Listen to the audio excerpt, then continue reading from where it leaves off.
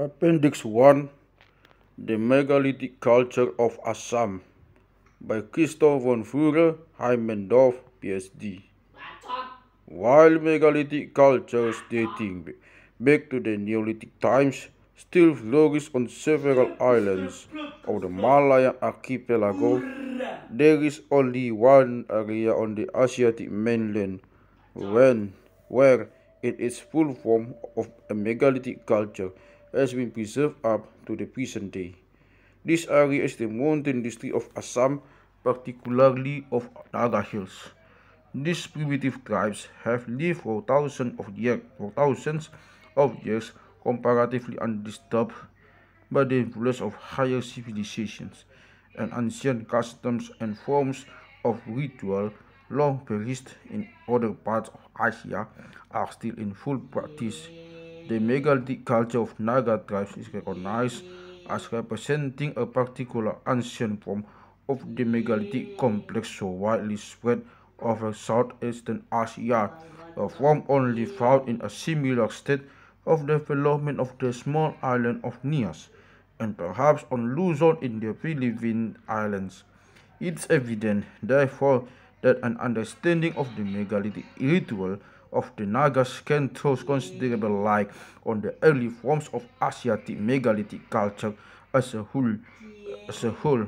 During a stay among the Naga tribes in 1936, in 1937, I was able to collect information on the megalithic culture, which supplements to some extent the material already published by T.C.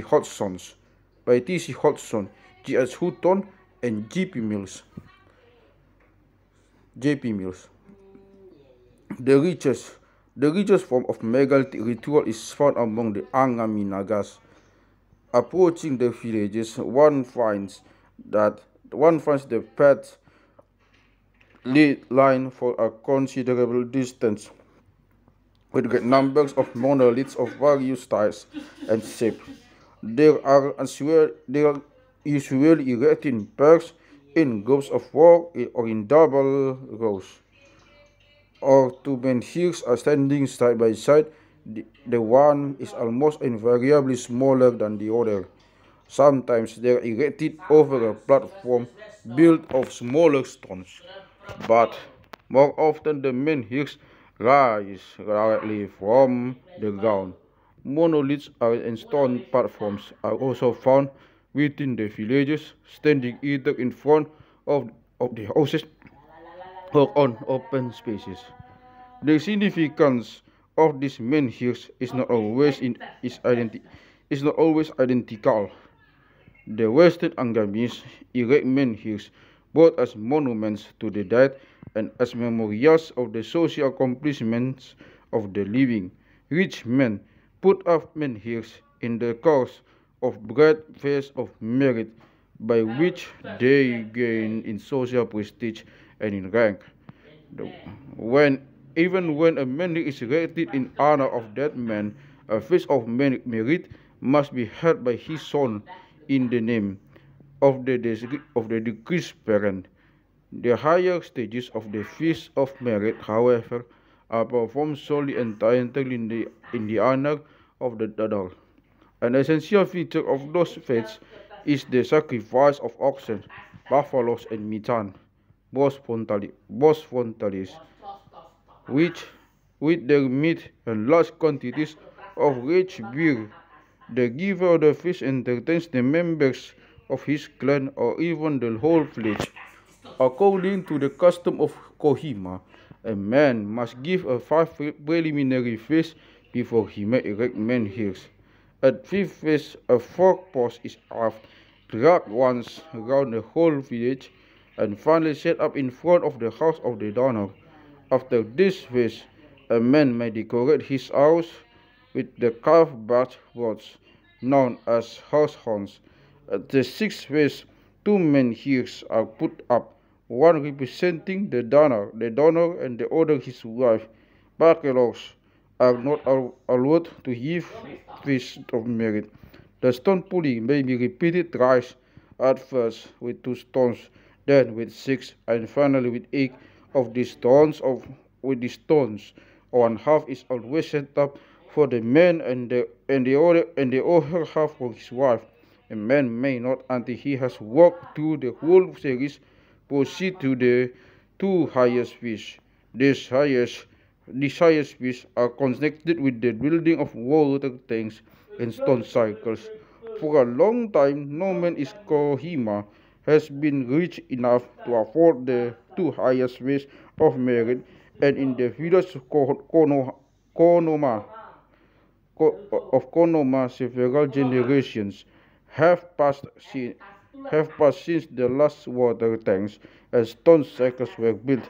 These stone cycles have generally a basis of stonework and are lined with square stone sheets, sometimes painted with such fertility symbols as drinking horns or mitten heads. It is said that some of these stone cycles, mostly used as dancing places, contain the graves of men of renown.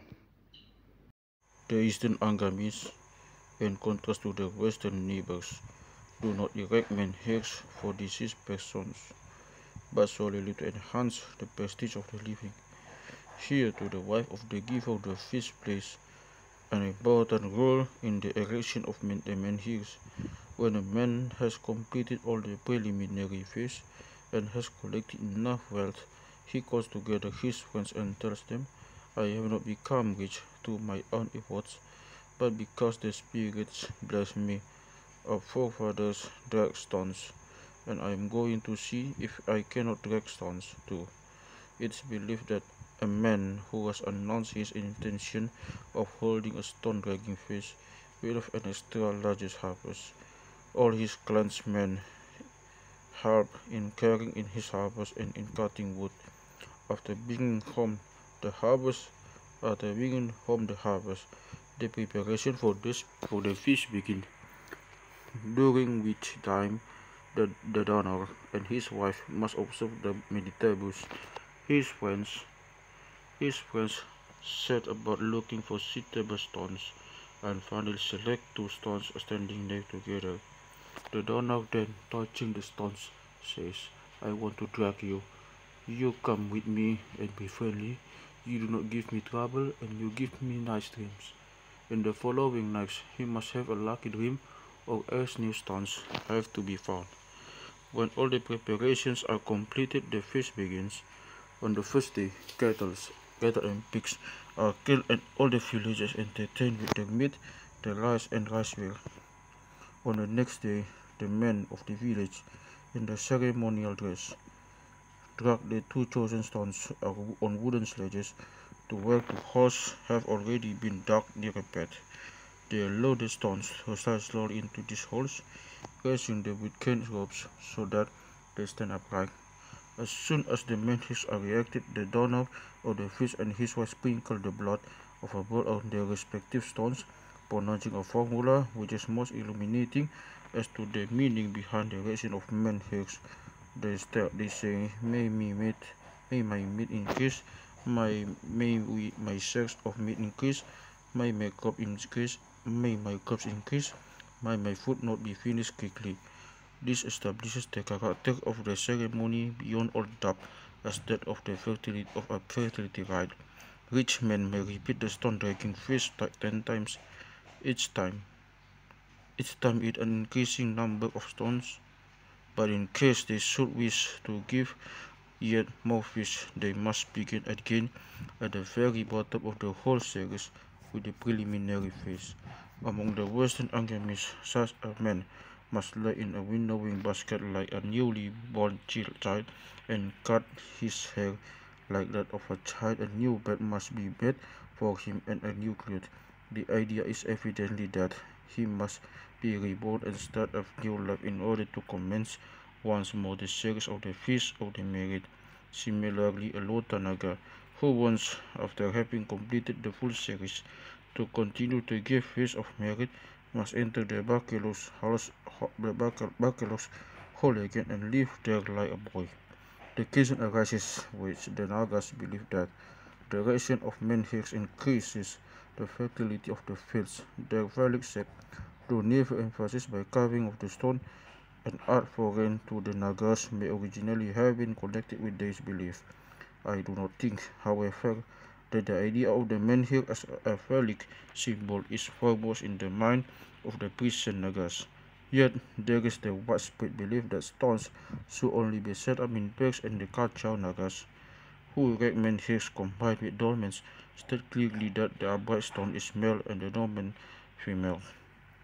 The beneficial influence of the menhirs on the fertility of the crops seems to lie in their function of establishing connection between the living and the dead rather than their phallic character. The magical feature inherent in a man of exceptional wealth is believed to emanate from him and to enter the stones he set up, dwelling there even after his death and benefiting the whole community by increasing the fertility of all crops.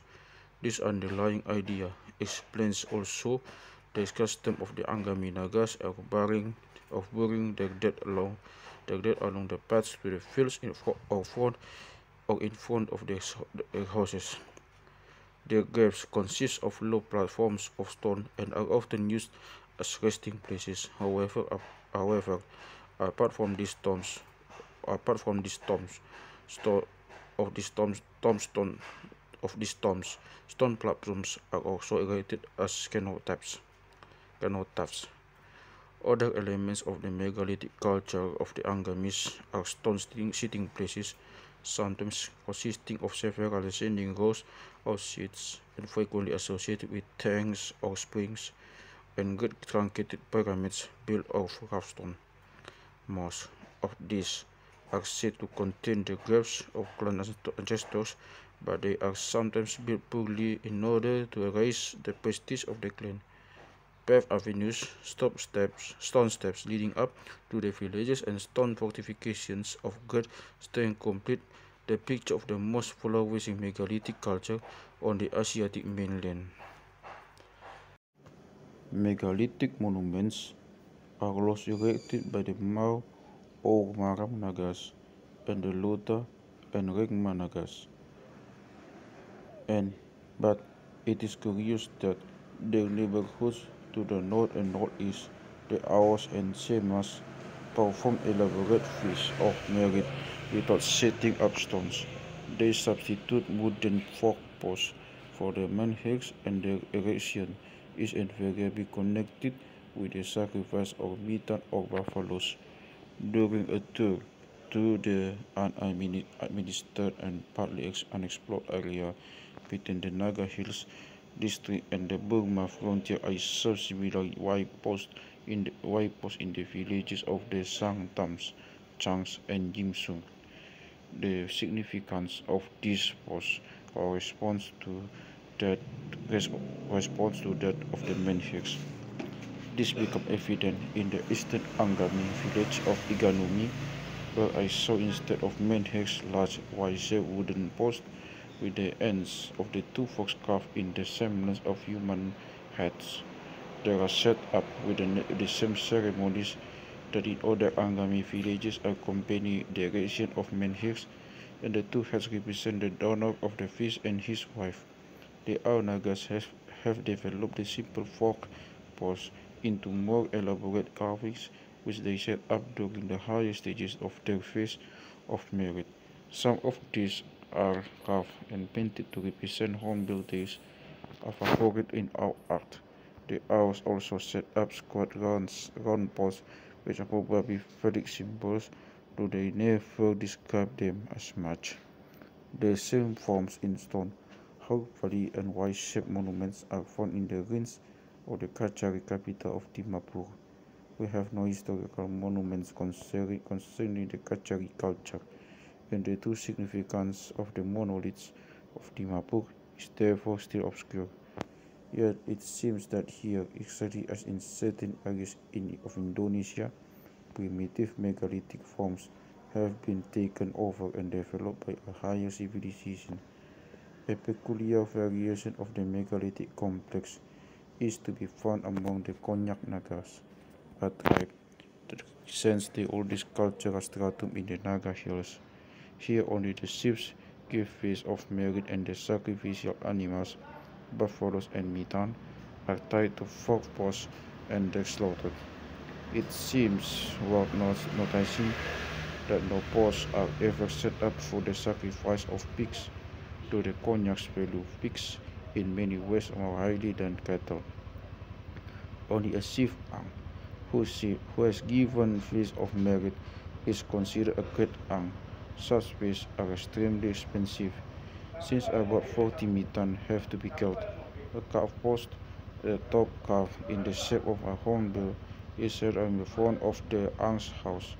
On the day of the setting up, the ang and his wife are safely blood hide in the house. A young man carrying the calf post sing the name song, sing the same song as they sing when carrying the coffin containing the corpse of an ang. This suggests that the calf post represents the ang, who has symbolically to die, and therefore hides during the ceremony and to be reborn. No stones are set up during this feast, but many of the sacred ships of the cognacs possess thrones of stones, consisting of a flat seat on the base of smaller stones. Very large menhirs stand behind some of these thrones, on which only the angs and the sons of safety blood are allowed to sit. The same privilege applies to the big wooden seats in the angs' houses. They are cut off of a single piece of wood and have the form of broad bed carvings of hornbill heads, usually 10 octaves in a row at both their ends. Similarly carved in the form of hornbill heads are the ends of the wooden coffins of men of Ang clan. These coffins are then placed on platforms before two carved figures representing the deceased, and one of his followers are set up. Stone cycles are found in front of many men's houses of the cognacs. In the center, this generally stands a menhir on which, after successful head hunting raid, the basket containing the head is hung. The erection of such menhirs is not connected with the feast of merit. In most cognac villages, a stone is erected for each head brought in, the tongue and ears being cut off and buried under the stone on 3 occasions where I was present at this rite. The stone slabs were so small that they could be carried by as few as 2 men. In the village of Hungpoi, on the other hand, I saw menhir taller than a man, which had been erected only a few weeks previously at the beginning of a head. Such stones are usually set up under a tree in front of the chief's house, or on a small hill overgrown with eucalyptus. The cognacs associate the cavitos in a similar way with head hunting trophies, as other Nagas associate the erythrina used as a head tree by Changs and Calliopeus. Thus, the stone monuments and the wooden fork posts are the most conspicuous elements of megalithic culture. They are by no means the only characteristic features of this complex, so widely spread over Southeastern Asia. It has been mentioned already that the typical feast of merit and the sacrifice of cattle are closely associated with the erection of monoliths.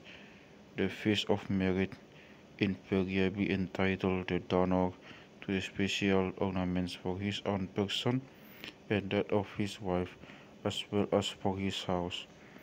There is among the Tangkul Nagas the belief that man who has given feast of merit will have a better fate in the next world, and though such an idea is not very pronounced among other types, I believe that it has also place in the spiritual basis of megalithic culture.